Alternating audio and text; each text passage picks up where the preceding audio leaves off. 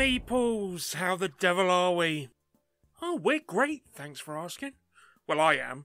Brian's still sulking after getting his proverbial bottom handed to him last night in Mosaic.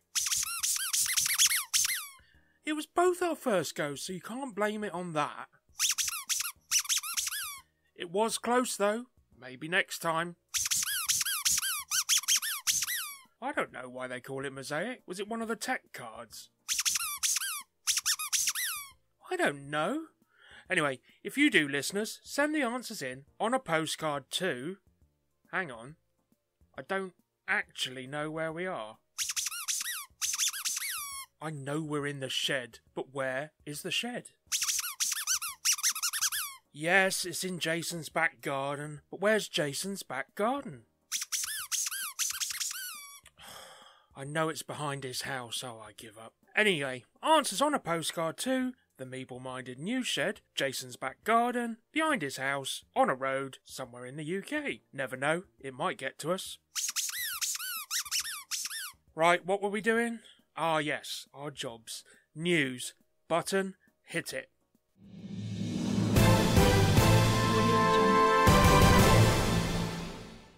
We've only mentioned the game the last 2 weeks, and here it is on the news again. Lo and behold, I get an email here in the shed from the peeps over at Restoration Games with some very interesting news, but it was lacking in detail. Well, any detail whatsoever, really. We are in fact talking about Unmatched, the highly asymmetrical miniature fighting game for 2 to 4 players. Brief summary, if you've not played Unmatched, each hero from various sets is represented by a unique deck designed to invoke their style and legend.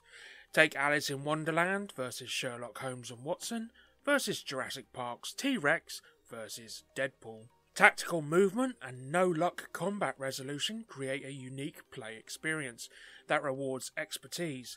But just when you've mastered one set, new heroes arrive to provide all new matchups. Well, over the weekend, Restoration Games released a couple different teaser trailers for an upcoming crowdfunding project. The first video we see an old-timey radio sat on a table.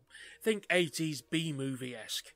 The broadcaster describes a terrible creature looming over the city and describes feeling an impending doom. It fades to black with a view of a new Unmatched Adventures logo and a March 23rd launch date. The second trailer follows the same theme of a differently designed radio, as the broadcaster throws some light as to some of the creatures in town. He sees a giant ant, a frog-like man leaping across buildings, puddles of acid and webbing everywhere, all while booming footsteps approach, before a giant spider leg drops down behind the window, followed by the logo and again the launch date. And the latest, releasing just in time for me to get it into the news, continues the theme, with the broadcaster slightly more upbeat as he sees 2 scientists, a famed hero from the Far East and a 7-foot-tall woman. All, as he mentions, have thrown their past rivalries aside for the greater good. What was different as it faded to black was a different logo.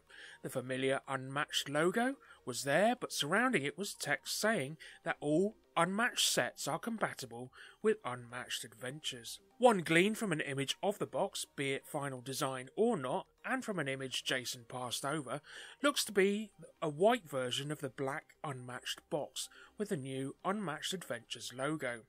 Entitled Unmatched Adventures, Tales to Amaze, and some text saying a whole new way to play the hit miniature game, cooperative, solo, or competitive. So you can head on over to the Restoration Games social media accounts and click through the links to be notified of the launch on the 23rd of March, although more than likely we'll remind you once it launches and we have a little bit more information.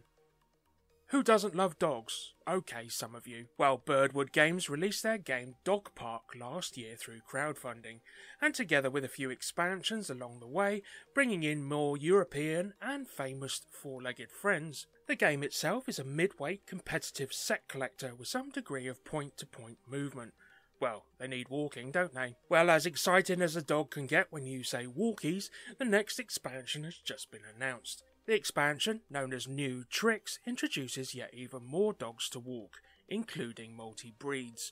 more places to wander off to and explore, and a trainer has been hired to improve your doggies by teaching them new tricks. You are still trying to become the most accomplished walker by earning the most reputation, but now you have more layers of strategy to explore and use to your advantage. The expansion also lets you add a 5th player, which can be played with or without the new tricks expansion, increasing the tightness of the action selection in the park. Early views of the new tricks expansion say there is more to love coming along. There are new abilities and the very intriguing super locations that will change up the gameplay. Dog Park New Tricks is set to hit Kickstarter this summer. We don't usually mention that game on here, and when we say that game, we mean that game that is bloody everywhere. Reskinned, rethemed, electric versions, card versions, travel versions. But be it different versions, it is in essence the same bloody thing. It's no, I can't say it. I think I was a bit sick in my mouth then. Fill in, Brian, I need a drink. Yeah, I'm back. You know what I mean. On February 20th, the US TV station and non-profit corporation, PBS, aired a documentary about the long-lived game titled Ruthless, that game's secret history. The film features author Mary Pillen, author of The Monopolist's Obsession, Fury and the Scandal, behind apparently the world's most favourite board game. Favourite board game? Brian? What rank is it on BGG? 24,030. Well, that knackers that theory then, doesn't it? Well, I see your point, but BGG is all that matters to proper gamers, doesn't it? Oh, I digress. The film also includes archived footage of Ralph Anspach, designer of the anti-version of that game, and Lizzie Maggie, designer of the Landlord's game, which was a much better name for the game that was transformed into that game. If you've been gaming for some time, then this history might not be a secret to you. But this video nicely details Maggie's original inspiration based on the economic principles of Henry George, who argued that land should be owned by all in society. Those wanting to watch the film may not be able to outside of the US, although I'm sure it'll appear on the YouTubes at some point. Receiving rave reviews from attendees at Origins Game Fair and UK Games Expo last year ahead of its release, and making it into both ours and Jason's collection, was Akropolis, designed by Jules Massords and published by Gigamic. Akropolis sees you becoming architects in ancient Greece, building houses, temples, market gardens and barracks to improve your city and triumph over your competitors. The open drafting and tile placing game sees you aiming to raise your prestige as you build and make full potential of your city's districts. Last week saw France's Game of the Year award being announced, also known in the industry as the As d'Or, which saw Akropolis take the high honours and beating out nominees District Noir from Spiral Editions, a 2-player bluffing and set collection game, and That's Not a Hat by publisher Ravensburg, a party bluffing memory game. Other awards dished out were to Matthias Wigg's Ark Nova, which beat out the game based on the life of Scottish-American industrialist and philanthropist Andrew Carnegie, entitled Carnegie, and sci-fi worker placement game Federation for the award for Best Expert Game. The Advanced Award went to the deck-building take on Capture the Flag Challengers from Johannes Krenner and Markus Swalitschek, with Spencer Stark's text message RPG Alice is Missing and the code-cracking deduction game Turing Machine just missing out. Finally, the award for Best Children's Game went to the point-and-click investigation game with cards, Flashback Zombie Kids from Baptiste Derez and Marc-Antoine Doyon, who won out over Wizard and Witch racing game Magic Mountain and loop balancing dexterity game Stomp the Plank. Congratulations from all us here at the Meeple Minded to all the winners and indeed the nominees. A fair few games we haven't got to the table yet, so ones to add to the list. Hands up, who likes trains? Well, I know you do, who else?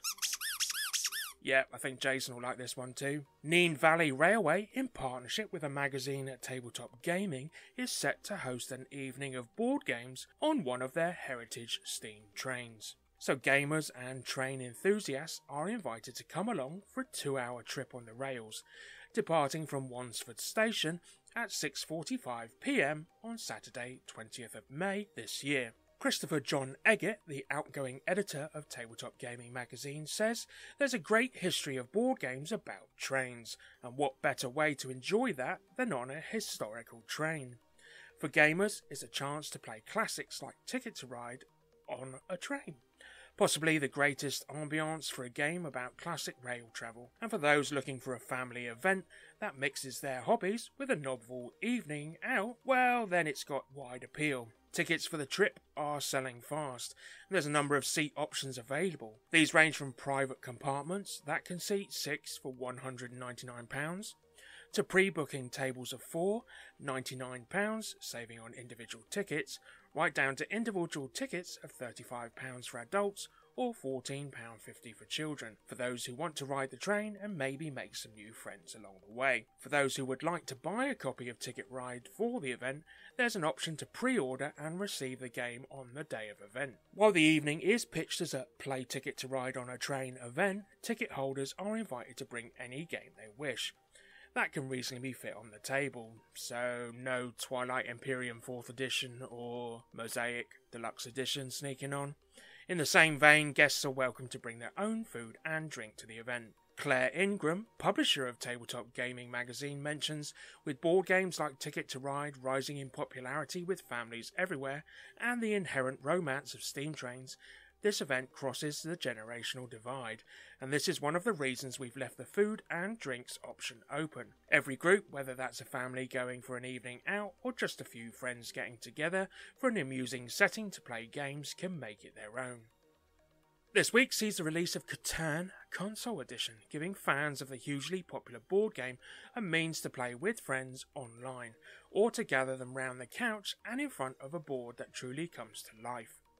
The official console version, available for PS4, PS5, Xbox One, Series X and S consoles, has been in development courtesy of Dovetail Games, with help from their friends over at Nomad Games. In addition to the 2 multiplayer game modes, players can take to trading and building with dynamic AI in single player mode, using different tactics and strategies to face characters based on the wider Catan lore. For those that enjoy Catan with friends and family, the ability to play Console Edition around the couch still enables those all too familiar discussions on tactics.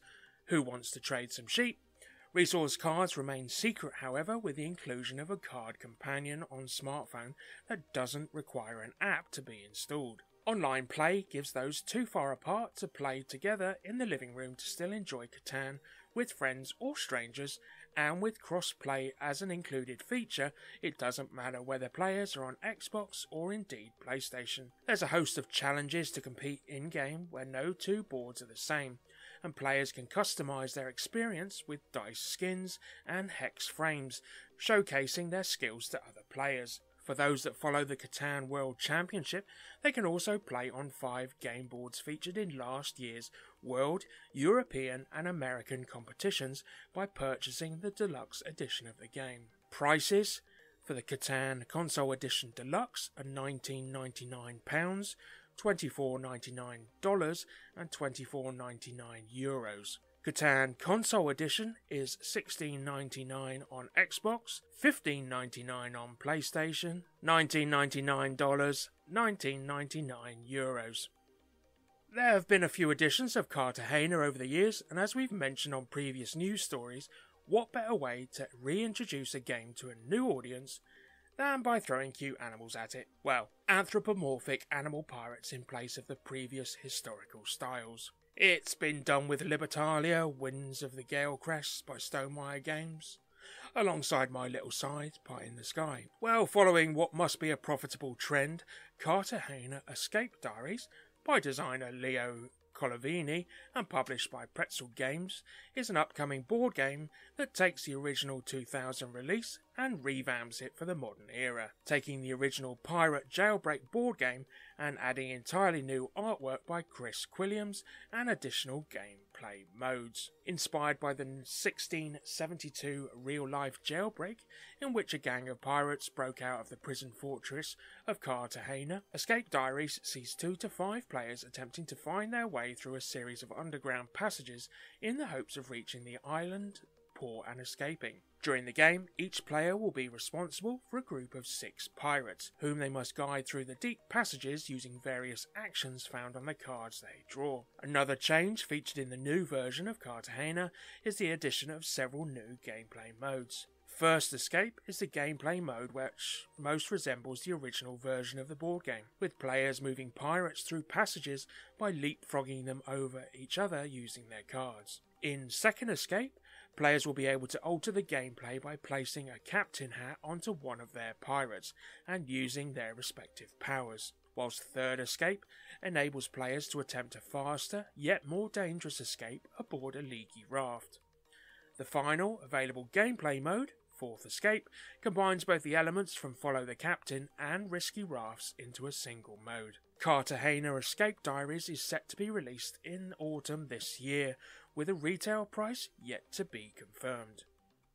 And just sneaking into the news before I hit record is news from Awakened Realms on another of its projects heading for crowdfunding later this year. We know Awakened Realms for bringing us rather epic creations, with usually high price tags to go with them.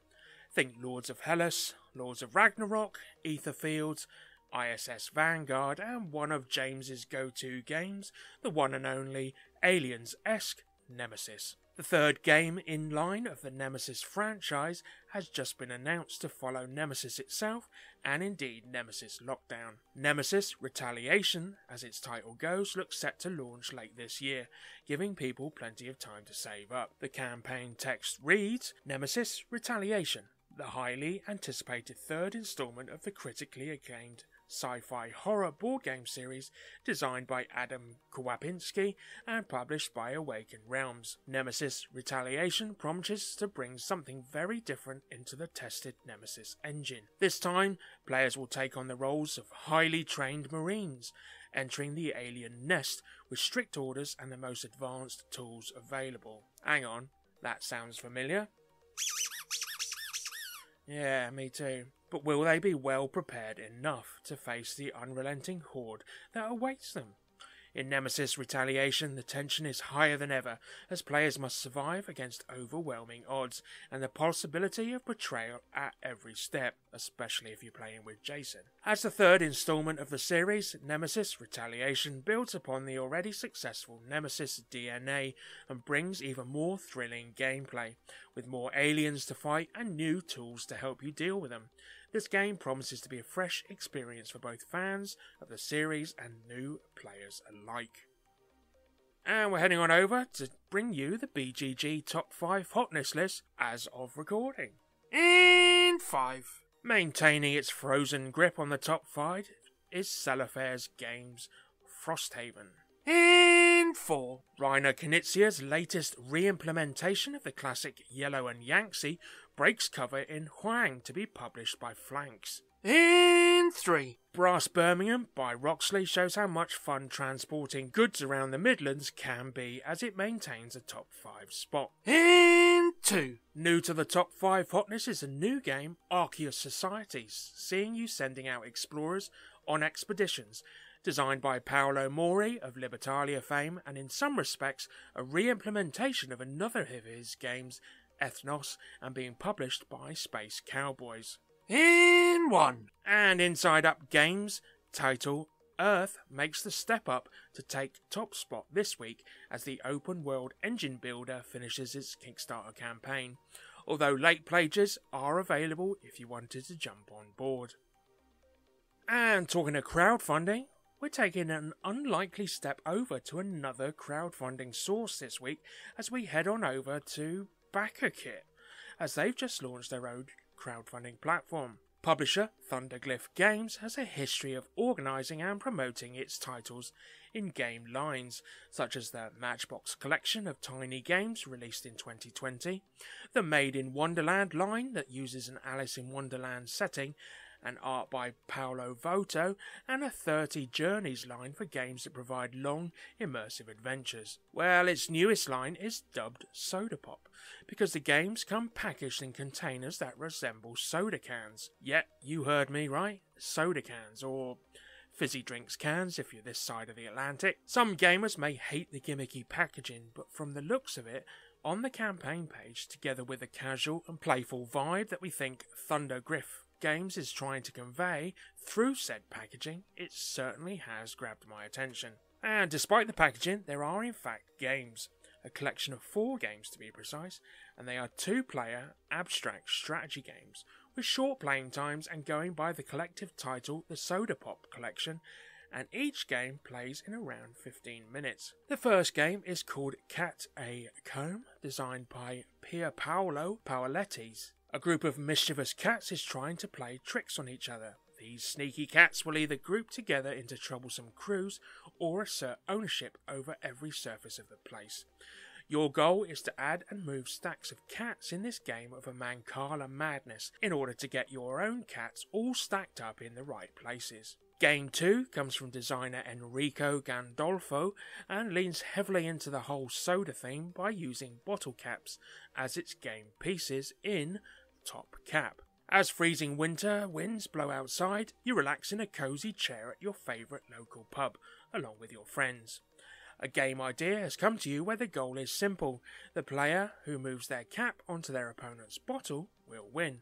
However, getting there can be tricky because each cap affects how the other caps move. The path to victory is an elusive puzzle, and can you outwit your opponent and become the top cap? In For Genis by Ignacio Penandez, you want to land on the opponent's base or make them unable to play. After the rigorous and sweltering work of hammering and polishing is completed, you breathe life into the figurines and use them in a game of wit to determine who is the most capable forger of all. Summon, move and use the unique abilities of your creatures as you attempt to reach your opponent's corner. Finally, Lightseeker from Daniel and Julian Danza uses a familiar element from another abstract strategy games, a blocker that keeps the opponent from doing exactly what they want to do while protecting a future action you might want to take. So you must slide or tilt cubes to increase the light in the valley as you try to accumulate 7 or more connected points of light in order to win the game.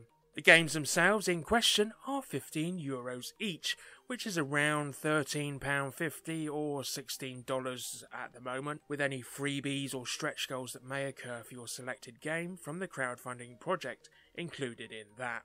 Alternatively, grab all 4 games in a very nice box resembling a big American fridge, together with all unlocked freebies, stretch goals included in the fridge bundle backer, and that's going to set you back €45, or in pounds that'll be about £40, and in dollars is about 48. And the page over on BackerKit has all the info on shipping costs based on your postal zones, which I'll let you discover on your own.